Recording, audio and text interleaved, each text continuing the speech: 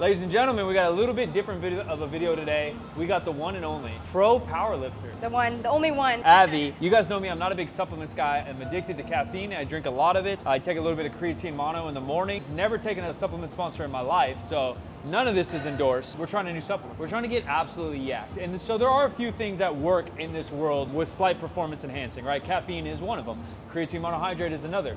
But a lot of the times the effects of them are short-lived. You don't always feel them. Creatine, you're gonna take it. People ask, do you feel it? Not really. Maybe you're squeaking out a rep here and there. But over a year, maybe you squeak out 100 more reps than you would without it. Glycerol is a similar style supplement, but I would say, to put it in layman's, it's like an acute version, a short-term version of creatine. They call it like an ultra or hyper hydrator. So you'll be able to hold on to liquids and stay hydrated better during a workout or a competition even. Sounds like pretty important. Yeah. I don't know the exact stats, maybe Seabass can Google them for you. There's crazy things where if you lose 20% dehydration, your performance can go down like 30, 40%. So like hydration, and that's any sport, basketball, soccer, let alone strength. The other thing this thing does is it draws water into your muscles, which is pump and obviously performance. The more hydrated and oxygenated our muscles are, the better we're gonna be able to perform, last longer.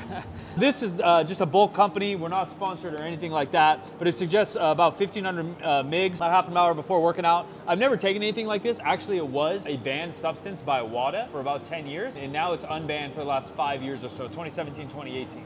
And again, normally things are banned based on lack of knowledge or that they're actually performance enhancing. They're not always just banned because they're unhealthy, right? Like, this isn't trend.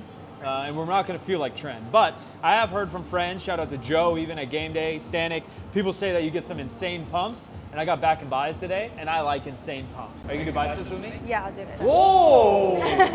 Put them away! We gotta do a before and after pump, bro. Yeah, do it, all right. So, before. Now we're gonna chug this. It says 3/4 of a teaspoon, but no way, right? I'm a big guy. If some's good, more's better. Right. Just overdose on some glycerol. Overdose. Never know. I'll just shit it out.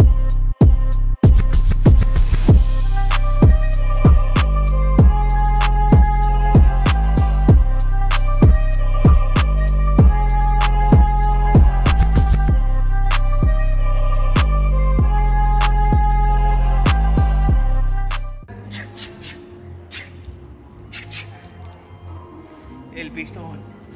You feel the pump yet? Call it stage 1 pump. Rate it below in the comments.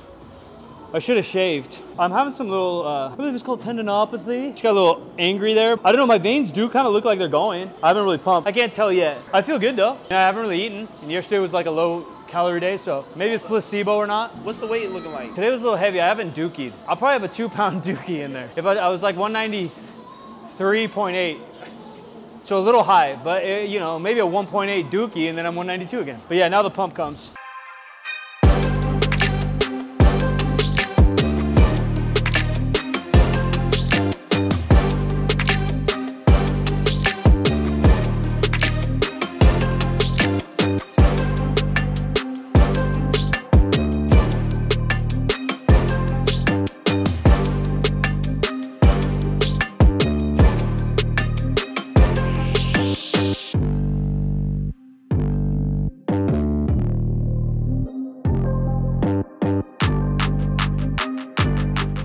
Exploit me while you can.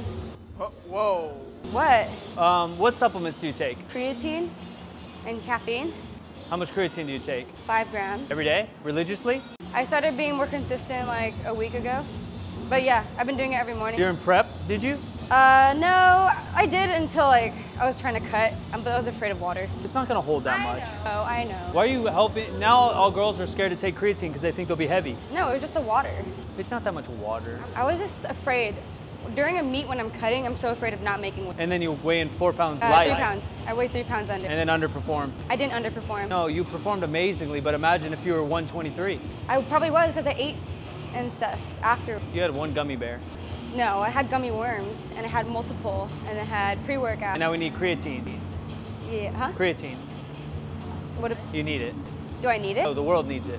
Oh yeah. I mean, I think it was helping me during training, personally. That's why I'm taking it again. There's a lot of research for your brain, obviously the musculature and your ATP process, but tons of good stuff on creatine. So take that. I'm the same as you. I only take caffeine. Have you ever experimented with glycerol? No. Am I an enabler? Definitely. Peddling supplements on you? No, it was fun. I mean, it was fun. I mean, it sucked, but like, I've never seen my biceps so round before. It's pretty cool. You got big biceps. Yeah. No, I didn't before. Did you eat, and you didn't eat this morning either? I didn't eat anything. Neither of us are carved up, so carbohydrate, right, it obviously draws water and glycogen into the muscle. So having carbs probably on top of this would go crazy. So maybe we'll do it again. We'll have a little gummy bear party and a pump party.